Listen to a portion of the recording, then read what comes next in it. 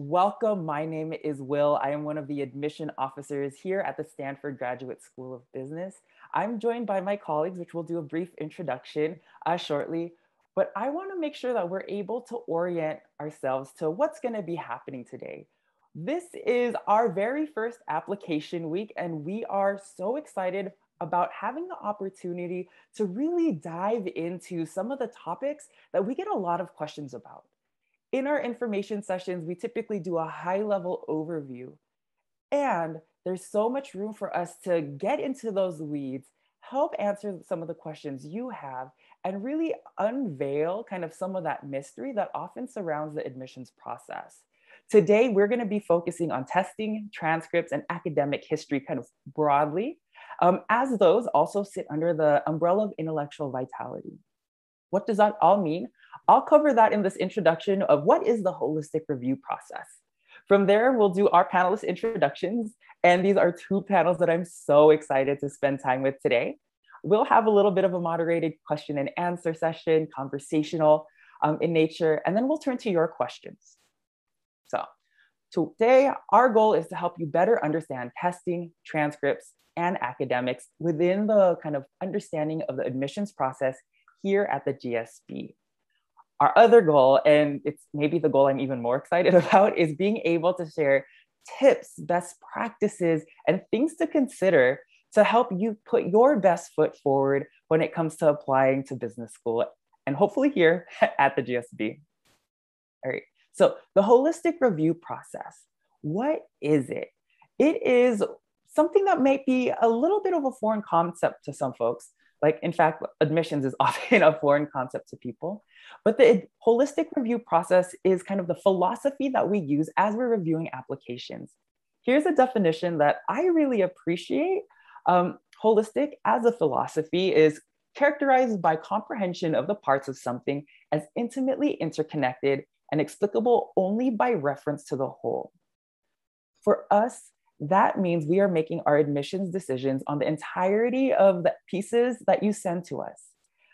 As we're thinking about that evaluation process, a couple questions right off the bat that we often get. So we do not use a formula, an equation, or algorithm in any of our admissions decisions. Kind of in line with like, hey, are any kind of structures or funneling systems that happen? There are no benchmarks, no cutoffs, and no quotas of any kind in our evaluation process either. We often get the question, I hear, or is it true that you only take, X amount of people from my industry or X amount of people from my country? And that is not true. We are evaluating you as an individual within the greater context of where you're coming from, because you'll see like 2 lines down from here, context matters. And no one part of the application matters necessarily more than any other. So today we are going to step away from the questions of, here is my GPA, here is my testing, am I competitive or not? And really kind of shift the focus to think about, okay, so what is helpful for me to know about so that I can put my best foot forward? That's where we start talking about context. And I have a feeling we'll talk a lot about this year and different ways for you to let us know about the context of either your academic, intellectual, and or other achievements. So what are we looking for? So I gave you kind of that philosophical rundown. Well, we're looking for things in 3 buckets. First, intellectual vitality. This is the one where we're really going to be talking about today, testing, transcripts, academics, as some markers of potentially many of that intellectual vitality. Demonstrated leadership potential, and personal qualities and contributions. Rather than go through all 3 right now, I highly encourage that you check out our MBA admissions evaluation criteria webpage. There's a lot of really great information there in really accessible language. Rhetorical questions on intellectual vitality that can help you uncover what are some of the ways this might come to life for you. And in the case of demonstrated leadership potential, we actually outlined some of the different types of leadership competencies that you might be exhibiting in your everyday. Where do we find this? Throughout your whole application. I like to use this visual as a representation that each part of the application helps us understand one piece of who you are. It is almost like that analogy of the three wise men or three wise people who were touching different parts of the elephant. And each one, because they couldn't see, someone was touching a foot, someone was touching the trunk, someone was touching the tail. They all had different interpretations of it. But once they were able to take their blindfolds off and see the entirety of what it was, there was so much more and a very different outcome than what they might have thought before. That's similar to the application process. We are taking a look at everything you submit to get a better sense of who you are, how you might show up in our classrooms and in our community. So with that preface, I'm going to stop share so we'll be able to focus our attention on our conversation today. And if we could start with Christine, we'll have you start. And if you can introduce yourself and what is something meaningful for you about our line of work, about a profession of admissions? Sure, thanks, Will. Hi, everyone. My name is Christine, and I'm one of the admission officers here at Stanford's Graduate School of Business. And I've been working in MBA admissions for many years now. And I think one of the things that's so rewarding about the work that we do is that we are hopefully, like we are today, spending some time educating and raising awareness about the opportunities in higher education for everyone. So no matter what background you're coming from, what academic experiences or professional experiences you've had, helping to highlight what a graduate degree, and particularly an MBA degree, can do for anyone, because there are so many options once you're armed with this degree for what you can do. So I love getting to spend time one-on-one with applicants and admitted students and talking about what they want to do next and how the MBA from Stanford might help them get there. And Allison, what quick introduction and what's something about this work that's meaningful for you? Hi, everybody. I'm Allison. Happy to be with you this morning. In the context of learning, I think what I love is not only when I'm reading each of your application, I feel like I'm opening a book on someone's life, but I also feel like I'm getting a window to the world, because through all of your essays and experiences from different industries and career stages and life experiences and all over the world, I just feel like I learned so much about the world through your personal journeys. Nice. And for those of you, one more time, my name is Will. And one of the things that fuels me is being able to be a part of your educational journeys. Whether you end up applying and coming to Stanford, applying elsewhere, or deciding to go on another life path, like these are things that, how can I help you like realize and see what options are out there and choose what's best for you? I think that's something that keeps me going every day. So let's turn to the topic at hand. We are going to be talking about testing transcripts, academics, and I would like to actually start with this idea of stats. There's a lot of tension and anxiety out there about, hey, this school's average GPA is this school's testing average is that. Can we unpack a little bit together, like, what do those stats mean, how to interpret it, and like, should someone count themselves out of applying if they don't meet those numbers? So any like initial thoughts? Clearly, I have a lot of feelings about this. Let me start. I would just say there's such a our potential applicants tend to obsess too much about the numbers and, GMAT scores, GRE scores, your GPA. And please know that we don't look at any of you as a number. And not only are we forming a class of students, but we're also forming a community. So you are much, much more than, whatever your GPA is or whatever your GRE score is. And as Will referred earlier, there's no minimum scores. There's no target scores that we're looking for. And then, oh, go ahead, Christine. I was just going to build on Allison's mention. I know so often as you're starting your research and you're learning about different schools, one of the first places you visit will be that class profile for different programs.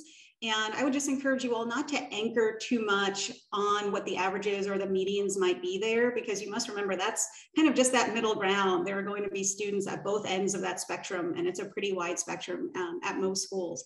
So don't necessarily, count yourself out just because you may not be necessarily close to one number, because Allison said there are so many different things to consider. And as Will mentioned, there are so many places we go looking for that intellectual vitality. And I guess the other thing to remember too is that class profile you're looking at, that's just one particular year. So they change from year to year because our students change from year to year. Yeah, that's true. And so maybe the natural extension of that question is, if we're not anchoring, so those numbers are a figment of who ends up getting admitted as opposed to targets that we're trying to reach. So that's like a very different philosophy. So as we think about testing transcripts, like how do we use those in the evaluation process? Can you shed any light on that piece of it? Sure, Allison, I'll kick us off and maybe you'll add in if I've forgotten anything.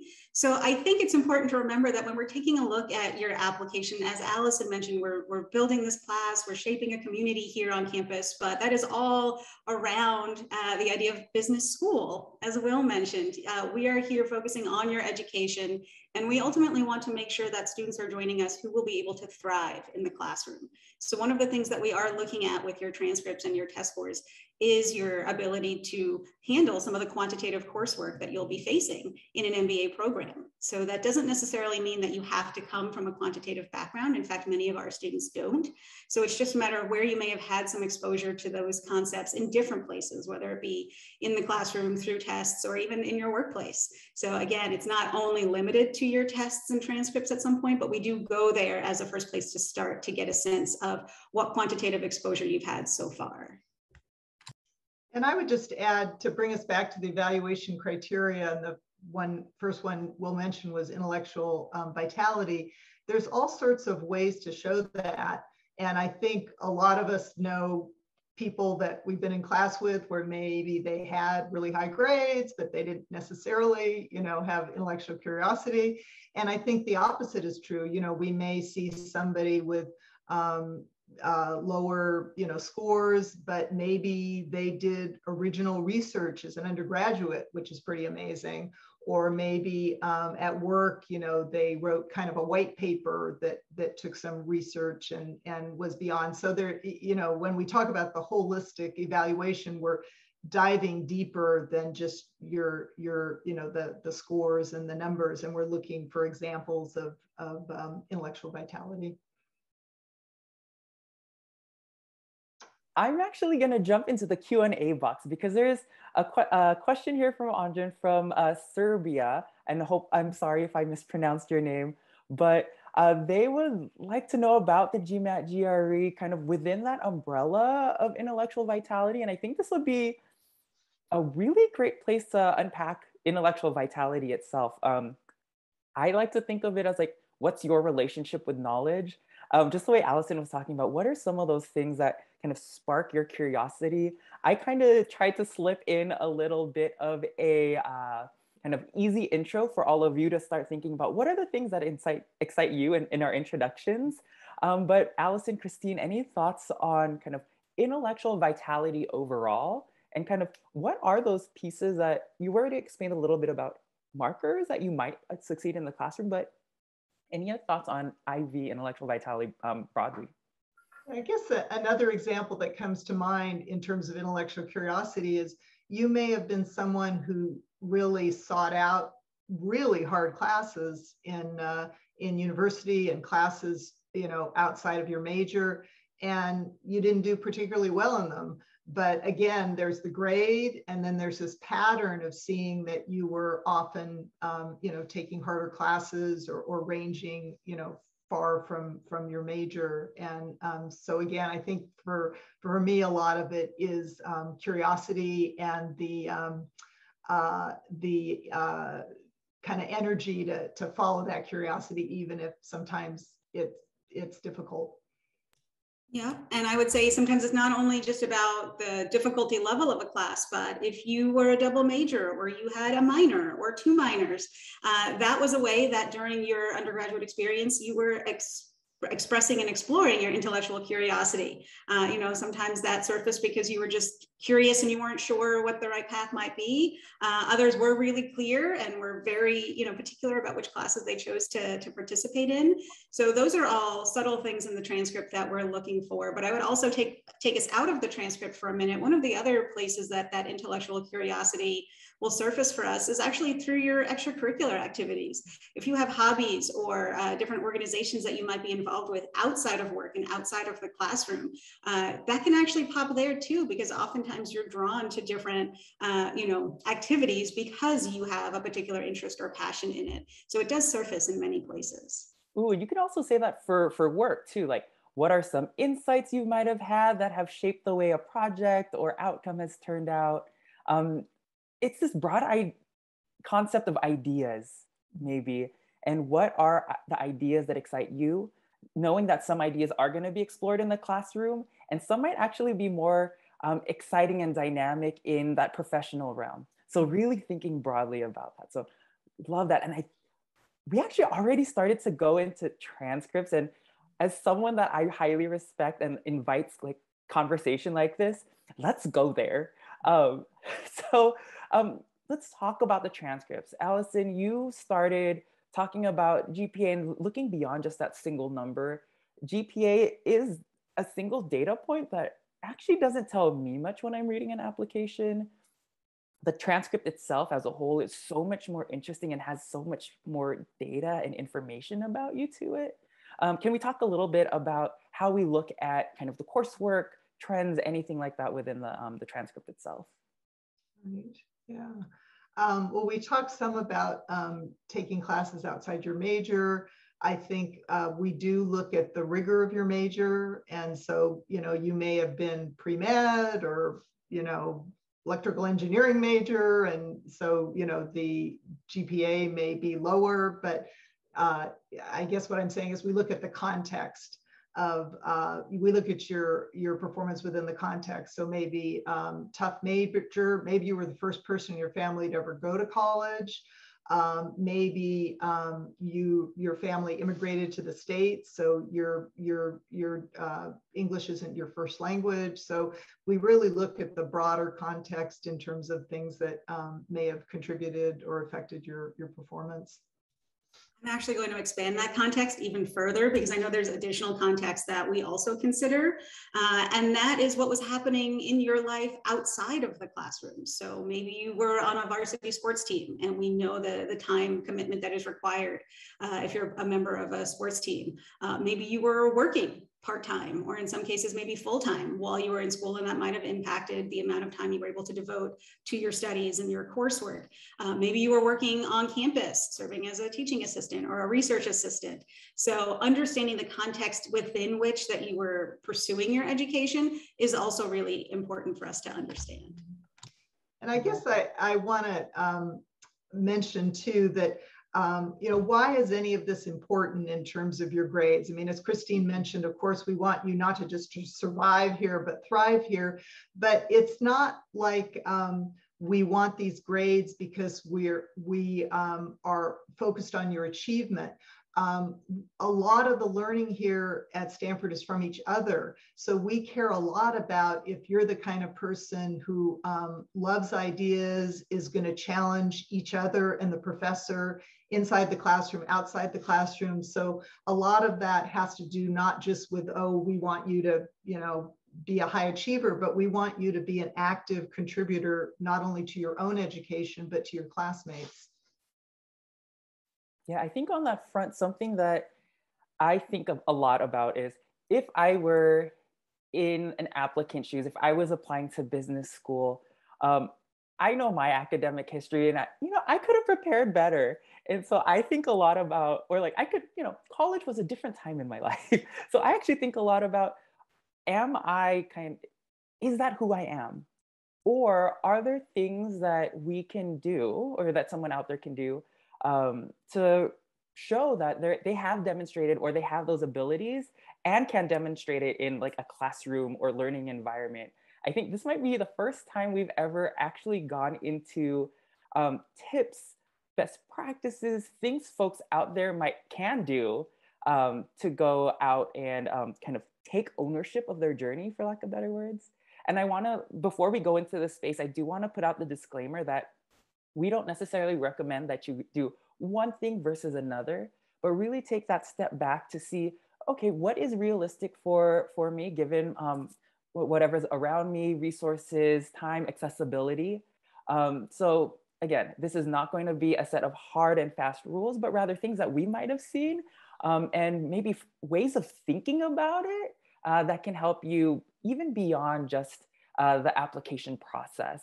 So we've read a lot of applications. What are some of the things that either we've seen or kind of could think about for folks who want to beef up that kind of academic preparedness?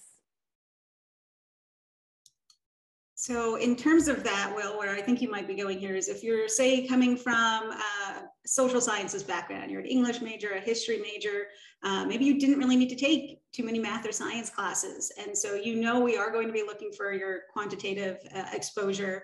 You're not required to take pre-coursework before you join the MBA, but some people do find it helpful. So you may want to take advantage of all of those amazing online resources, local community colleges. There are a lot of ways to gain exposure to some of those concepts, but it is entirely up to you. Again, not a requirement for our application process. You should check for other schools that might have them, but for us, it's really about just expanding your mind, getting comfortable with some of these concepts.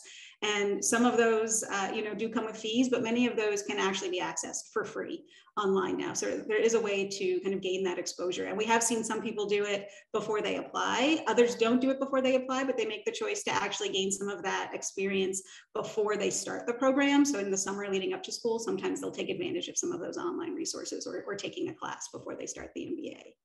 Yeah. So Christine, what happens if like I'm signed up for a class like that is after the decision or after the application deadline? Like, how should I convey that? Should I convey it? Is that important?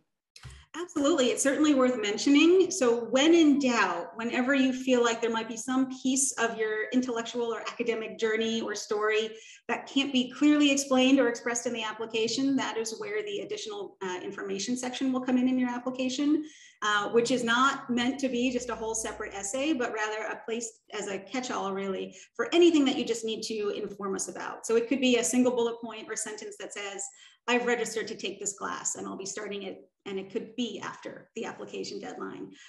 This is also a place where if you had any struggles or challenges during undergrad, either an overall GPA or maybe just a particular class, if you feel like there's additional context that you need to explain to us for where those grades might have come from, you can use that additional information section there. We've definitely seen that utilized for anyone who's explaining whether it was an illness or an injury that may have prevented them from taking a test and that affected their final grade in a class, that you can let us know there. There is a space, so you don't leave us to our own devices to make up stories. You can tell us exactly what happened.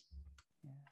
And I would encourage folks to think about if you're going to do any of this academic preparation, maybe it's just been a long time since you've had to do either intensive reading or writing, to think about preparing for the MBA itself. Work towards a goal that you'll be able to hit the ground running once you're at school, because that is going to help you long term, as opposed to just taking a class for the sake of applying. And I hope that mentality will set you up better for long-term success. In terms of like what classes to think about, you actually know your kind of academic history the best. And this is where I would encourage you to take that kind of step back again and take control of the narrative. If you know there's an area that you might have struggled with in the past, that could be an area to think about doing a little bit of additional work on. We talk a lot about quantitative skills and the quantitative elements of the business school experience, but I would also encourage folks to practice reading, practice writing. Communication and verbal skills are also going to be a huge part of the MBA experience. I know Allison was just talking about how do you challenge ideas and have constructive dialogue where there are differences of opinion, because that's where learning happens. I think Dean Levin talks about learning happens when you embrace difference. And so how are we able to communicate that? Great. So we covered a little bit about transcripts. So now let's shift over to testing. Like there's a lot of questions, and even in our Q&A box about, okay, the test score, you get one score, but there's also subcomponents. Can we talk a little bit about that and how that kind of factors in among the other parts of the application? I guess I'd start by just reminding people that just like everything in the application, we keep telling you that we look at it in context. Same thing with the test scores. So for example, the verbal score, we're not going to expect as high a verbal score for a non-native speaker as a native English speaker, of course. With a quantitative score, if you were that history or English major, you may not, and you probably won't have as high a quant score as that physics or engineering major. So we look at each piece in context, and as Will said, you know, there's no minimum score. But I should say with the English proficiency exams, there are hard minimums for obvious reasons. You need to be fluent in English before you get here. But with the GMAT, GRE, no minimum. Yeah, and remind me, Allison, those are actually set by the university as a whole, right. Correct? For the English proficiency, right? Yeah, yeah. But Will, since we're talking about tests, I'd love to remind everyone now that whether we're speaking about the GMAT and GRE or the English language proficiency exams, you all have options. So we accept both the GMAT and the GRE, and there are no preferences between those two exams. So usually what I personally recommend, and speaking just for myself, but before you sign up to take one of the tests, you can take free practice questions online with both tests. So you can get a sense and a feel for what each test is like. And if you find that you might be scoring better on one versus the other, maybe that's the test to consider. And that might be the one you want to take if you think that'll give you the opportunity to put your best foot forward there on a testing standpoint. And when it comes to the English language proficiencies, we accept 3 different tests: the TOEFL, the IELTS, and the Pearson test of English. So yes, there are minimums for each of those that are set by Stanford University, but again, there are different tests and ways of asking you those questions. So you can be selective in terms of which tests you're choosing to take. And we have a very wide range of scores in the class. You will see, you know, high average scores at Stanford, and it's not because we're aiming for a particular score that those averages tend to reflect our applicant pool in terms of who applies.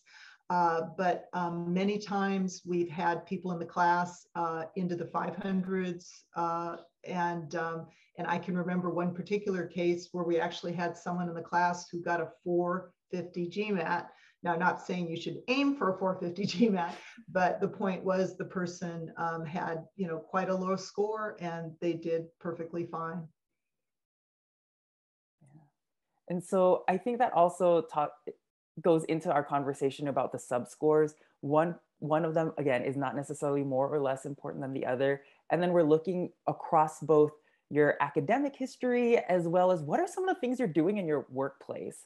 I think that is somewhere that folks don't often think about when we're thinking about that intellectual vitality and what are some of the skill sets and knowledge sets that are going to help set you up for success in business school. And that's actually one of the questions here from Yusra, who's asking about those subsections. And I can say that I have seen instances where someone did not have that many math courses in their academic background. Testing was fine. And in their workplace, they were doing a lot of financial analysis, modeling. So it demonstrated, okay, yes, this individual does have that wherewithal to be able to thrive in different class settings and in different environments at business school. So thinking about it even holistically and very broadly beyond just here's that one section.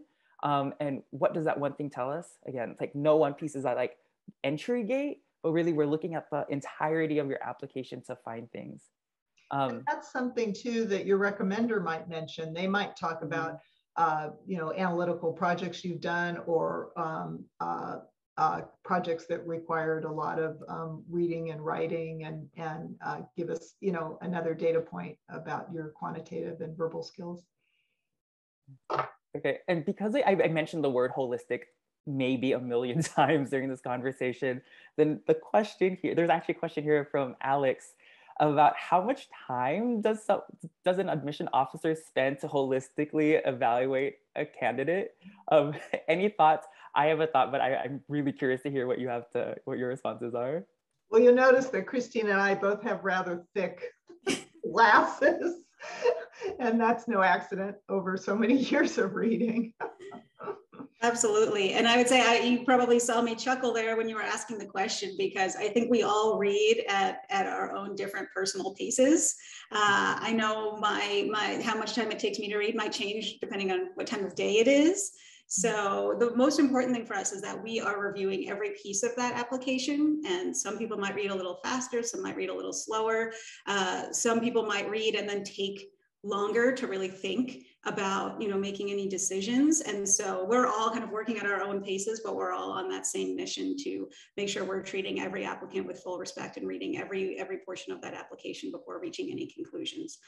So the actual number would probably vary pretty widely depending on the day or time of year even.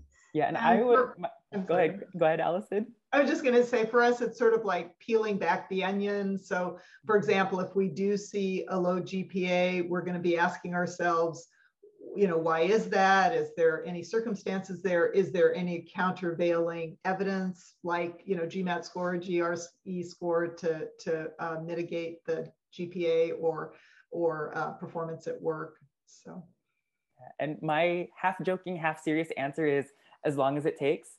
Some applications are pretty clear cut. You're like, oh, here's someone, evidence is here. It's clear there's shining recommendations. Okay, here's someone we might want to consider. Those ones go quickly. There are also someone, maybe the preparation is here. We're not seeing some of that demonstrated leadership potential, so those might go quickly as well. And then the ones that take the longest are often the ones that have the pieces of contextual information or dots that we need to do a little bit more connecting, so that, like, as Christine was saying, like, we are giving as fair and like how can we best honor the entirety of this application to give a fair assessment. And so it really does differ by individual, by kind of environmental conditions and also by application. So a couple of different factors there, but at the end, I actually really value and appreciate our reading system. And it's actually one of the things that kind of keeps me in this job, is that we're able to do things holistically. Okay, so let's go into, we're actually going to start leaning more into the Q&A box. I think there's some really great content here. Christine, there was a question that I saw earlier about deferred candidates. Like, they still have a chunk of their senior year usually left to go. So for our deferred candidate and deferred admission, that is when you're applying in the final year of your bachelor's or a grad program if you've gone all the way through. Can you talk a little bit about how we view those transcripts, knowing that there's going to be a chunk of them that's not going to be full by the time they apply? Absolutely. Well, and again, we're going to use that word context again. It's about us understanding what you've done with the time you've had so far. So, for students that have been working for 5 years, we'll have the full kind of past tense view of how you did in undergrad. With our deferred students who might be applying during their senior year, we'll see how you've done in your first 3 or 3.5 years. So we'll get a sense of how you performed in the classroom most recently.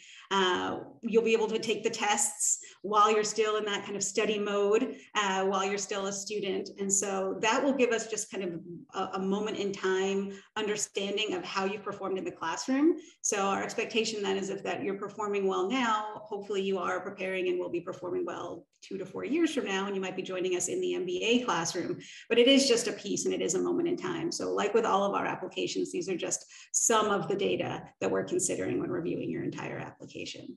And we will ask for that final transcript for that last semester, in the summer before you come. So, keep your grades up.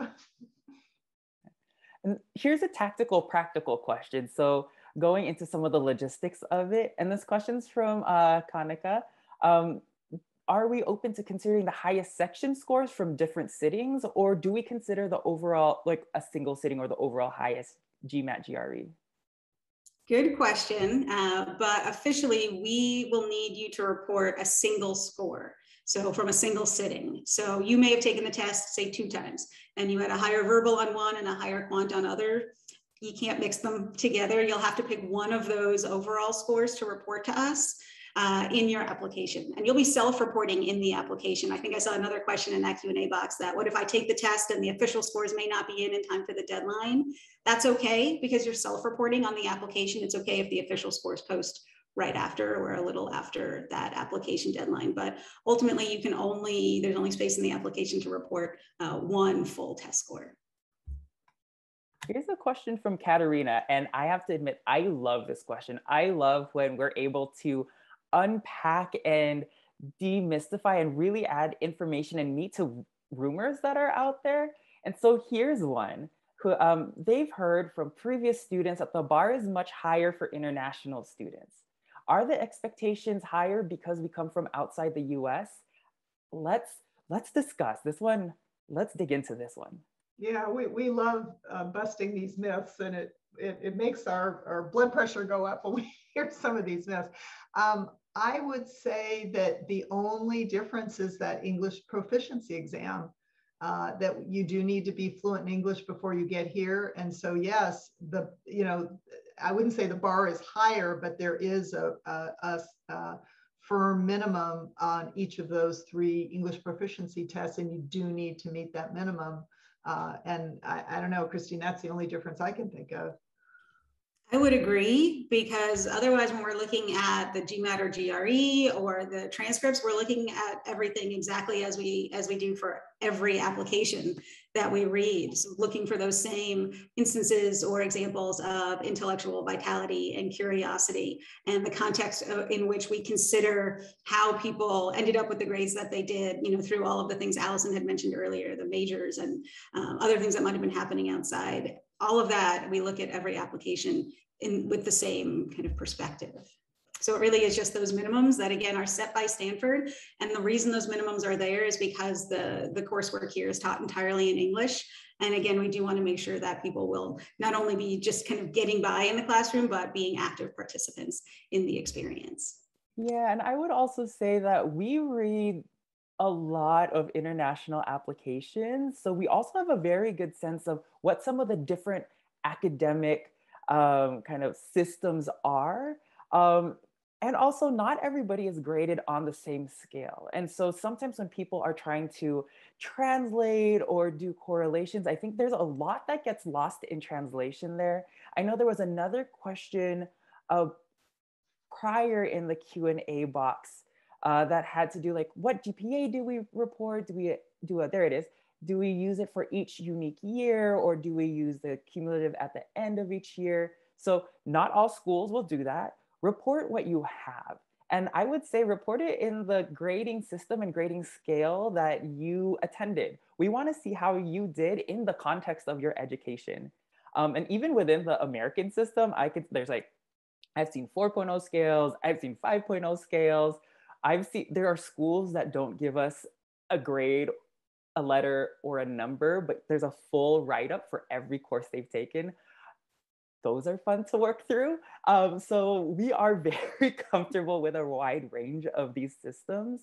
But as both Allison and Christine were saying, like, there is no different standard that we hold for our international candidates. I think that context piece does come into play. Sometimes the language element, because maybe your first, second, and or maybe third or beyond languages were not English, and that might pull down an overall GMAT score, make things look different. So I would set that myth to rest. We are looking for the same criteria and the same types of talent, ability, and perspectives, or a breadth of talent, skills, and perspectives, diversity within diversity from all of our applicants, no matter where they come from. All right. Question. Continuing on this theme of international and academics in other contexts, if our transcripts aren't in English, do we need to have them translated? Is it okay to translate them ourselves? How should someone approach that? Yes. When you send the copies of the transcripts, oftentimes we may see both. So we may see the official in your original language and then a translated version. Because despite our best efforts, we can't read all of the languages, but it is sometimes helpful to see both. But sometimes people will use different services to do the translations. So there's some flexibility when you're applying, because we're looking for copies of your transcripts at this time. But if admitted, we will need to see the official transcripts, and we will need an official translated copy at that time. Great. Thank you. And and so and you just mentioned can apply with an unofficial transcript. We'll request an official one later. I know sometimes that has been a topic of conversation. We understand that sometimes requesting transcripts costs additional money. If you're applying to many business schools, that might increase the cost. So we're really trying to be as sensitive as possible throughout this process. Also knowing that sometimes it's just really difficult to get official transcripts, especially if maybe you haven't attended school for a long time. There can be a lot of different hoops you have to jump through. So we're trying our best to ease that process wherever we can. Okay, and here's another question, and I think it tailors nicely with this question of maybe I'm still doing some preparation. Maybe there's things that I'm still doing. When should someone apply, right? At what point should we be thinking about, I need to have everything in my application? Or what are things that it's okay to update later on? When does that make sense? How should I be thinking about kind of the two possibilities out there? Yeah. I mean, of course, obviously there's when you want to start school, which is probably the first cut. But then it's really when can you present the strongest application? When you update things later after the deadline, they will become part of your file, but we can't promise that they'll be considered. We may have already read your application. So I would say, if you're waiting for something really important, like, in fact, with the GMAT, if you're going to retake it, or the GRE score, that does need to be taken before the deadline. So I would say, minor things could be updated, but if it's something really important to the strength of your application, you'd want to do it before you apply. Great, thank you. And here, let's round into this question again. We've approached it from different perspectives, but I don't think we've actually named it. So the question is from someone who does not necessarily have the broadest quant background and maybe some of the obvious places, but how can they communicate quantitative abilities?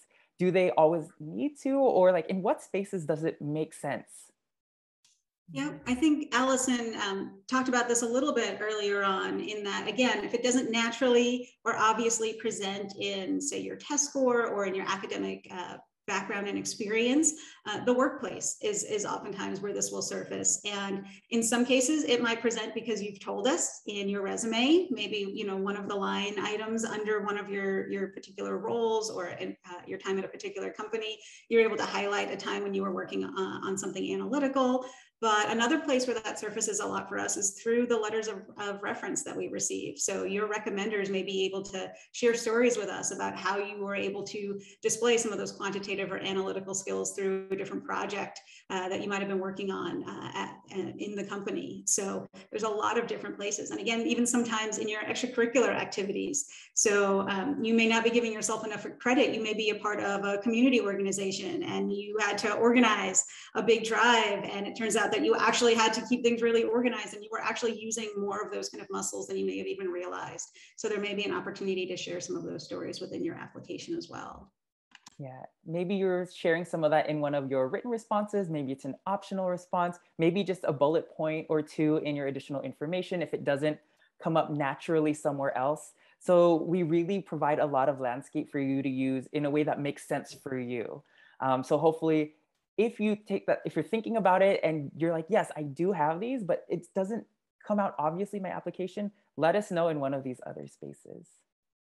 I'll take one more question that I really want to ask our group. I have come across, I've had a lot of conversations about folks who might not have had the most stellar kind of initial undergraduate career and then redid or had these other kind of journeys and pathways that show that they have these talents. So as we close out the session, kind of, can we crystallize in just a few words, like, how can you demonstrate like this intellectual vitality across a broad range? Like, any thoughts, words of wisdom, words of encouragement that you have for folks out there who might still be hesitating because, of a past that they have? I guess mine are just a few reminders that you do have that additional information section if you do want to explain some extenuating circumstances, and also that we look at, we look at the whole journey. So you may have started out with a weaker GPA at the beginning of university, and then it got stronger, or you may have done some graduate work that showed stronger performance, and that again, we look at other sources like your workplace, your extracurriculars. Maybe you were at a robotics club, and my goodness, you're doing a lot of quantitative stuff. I'll just kind of add on top of what Allison mentioned, remembering that your academic experience, undergrad or graduate, if you've had any, again, it's a moment in time in your very long life and journey. And so if you didn't perform as well in undergrad for whatever reasons that might have been, knowing that you'll still have an opportunity to demonstrate some of that intellectual vitality through the testing process. That could be an opportunity for you to make sure you're spending enough time studying and preparing, so you have an opportunity to show what we may not have been able to see earlier. If you're one of those folks out there who worry about testing, that's not your strong suit. I understand, I hear you. And just know that if you are coming in maybe with a lower GMAT or GRE and lower grades, again, that additional information as a section where you can share some of that context, the rest of the story, to fill in those pieces for us. And again, just know that we are looking at everything else that you've done in your life beyond those two things, to try to get a full understanding of who you are and what you have to contribute to this community. And I love how we've kind of zoomed out through this process to really think high level. My words of encouragement are, you are so much more than two numbers in an application. There is the journey. As part of that journey is that learning and growth that you have earned over your time. If you're thinking about business school, who are you now because of those experiences? What are some of the skill sets that you now have so that you can thrive when you are in a moment of challenge again? What are some of the things that do spark your excitement to learn, grow, and in turn share that knowledge with others? I think as we kind of step back and really think about the wholeness of who you are, the academic piece is just one part of the story. And I really encourage you, if you aren't already, check out our Sharing Your Story workshop series, where we'll be able to unpack even more about how you can think about these elements and moments in your life such that you can really put your best foot forward, whether it's in a written format in the application, an interview, networking, or any other place where people are trying to learn more about you and you're building relationships, kind of to move your career and life forward. With that, if you haven't done so, I also encourage you, I'm doing a lot of encouraging today, apparently. I encourage you to start at my Stanford.MBA account. We can, with a couple questions, can help you create a dashboard that'll consolidate events of interest to you. There's also an application tracker that'll help you keep track of where you are in the process to make sure you're headed in the right way for that round 1, round 2, or round 3 deadline. With that, thank you so much for joining us today. Hopefully we were able to share some good information, things that help you better understand how we use testing, transcripts, and your overall academic history to better understand who you are in this application process. Hopefully I'll see you around throughout the rest of this week or at other Stanford events. Until then, take care and stay safe.